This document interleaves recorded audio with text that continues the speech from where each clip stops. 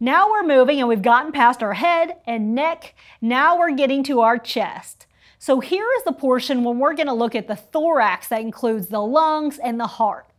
So when we're looking at our lungs, don't forget to listen or auscultate. We're going to get our lung sounds. We're going to see how hard their work of breathing is. Is it labored? Is it fast? What's their pattern and what's their diaphragm doing? Also, when we look at their heart, we're going to look at what their pulse is like and also any sort of heart tones. So now let's take a look at anatomical landmarks. Now these are meaningful points on the body that are the same in all people. Now this is really helpful in describing maybe where we auscultate the heart, for example. So now let's take a look at some really common landmarks that you might run across. If you take a look at this image, you see the black line running through the middle of the chest. Therefore, we call it mid. And of course, you see it running here through the sternum. All the time, we call this anatomical landmark the midsternal. Now, in this next line that you see here, notice that first word you see anterior. Now, as a nurse, a nursing student, or any healthcare provider, it's really important that you remember anterior is front, posterior is back. So here we're on the anterior side of the body, so towards the front. And you also see axillary. So anytime you hear that term, think of armpit. So this is the front side anterior axillary line. And of course you have one on both sides, correct? Right and left. Now next, when you see midclavicular, think about mid. And you see that root word there in this, it says clavicular or otherwise clavicle. So if you take a look at this anatomical landmark, you find the patient's clavicle and really just go down the middle here. This is what we call the midclavicular line. And of course, this can repeat on the other side as well.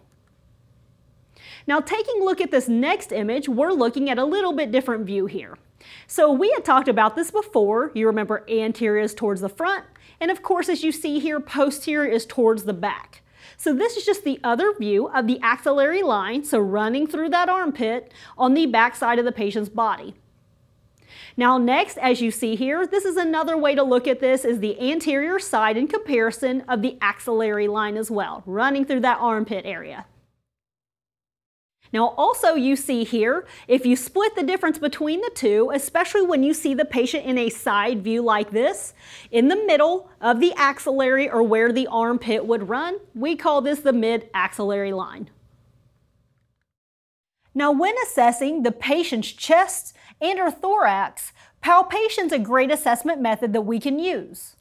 Now before we listen or auscultate, we may need to feel the patient's chest and their ribs for asymmetry, but you've got to be really careful here like you see in the image.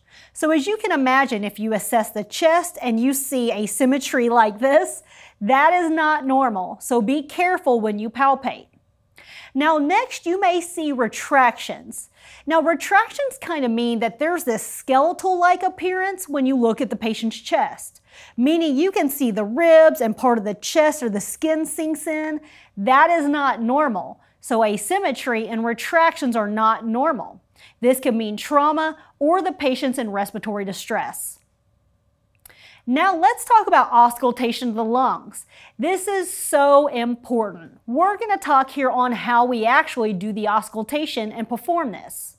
Now please don't forget to compare both sides, meaning anterior and posterior, and the upper and lower lobes. So this is really important, and many times you're going to see this in nursing where you see the nurse just listen quickly and go. Now it's really important that you compare upper, lower, anterior, and posterior because we need to check for what we call adventitious lung sounds. Adventitious is just a fancy word of abnormal lung sounds. So the reason why we want to listen to both upper, lower, back, front, many times you'll actually catch in your pneumonia patients that crackles actually develop in the back and the bases of the lungs. So as you can imagine, setting up and being able to listen to the front and the back, take some strength and mobility of your patient. If they can't do this, you can always just have your patient roll and hold on to the side rail or get assistance and check their posterior lung fields. Now let's talk about adventitious lung sounds, or again, just a fancy word for abnormal lung sounds. Now just think about if you took your own stethoscope, put it to your chest, hopefully you have none of these, and you breathe in and breathe out. You should just hear that normal inspiration and expiration. That's one. Now if you hear some sort of popping sound or like Rice Krispie, we call that crackles. That usually means there's some wetness or mucus in there, and that's abnormal.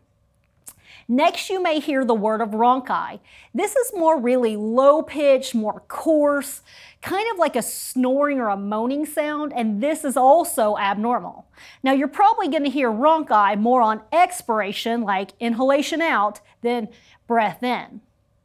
Now, wheezes are actually pretty common, and sometimes you're going to hear this high-pitched.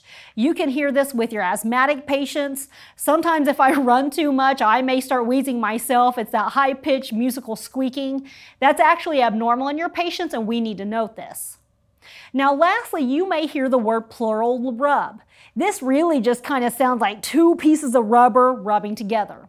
So again, if you take a look at this slide, all of these are adventitious lung sounds. They need to be monitored, checked for changes, documented, and reported to the physician. Now let's talk a little bit further about breathing. So we talked about what it sounded like, but what does it look like? So it's important here as a part of your respiratory assessment that we got to look at the patterns of breathing they have. So hopefully your patient's just having a normal inspiration, expiration, relaxed, non-labored breathing. But sometimes the patient could have tachypnea, which means their respiratory rate is fast. They're breathing fast.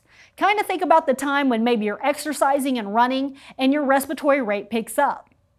Now sometimes you can have a decreased respiratory rate, which is the opposite.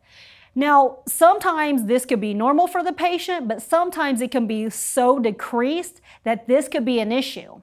This could be because maybe we gave the patient too many opioids and it depressed the respiratory system so slow, this can be dangerous. Also note any sort of apnea or absence of breathing episodes where the patient just truly stops.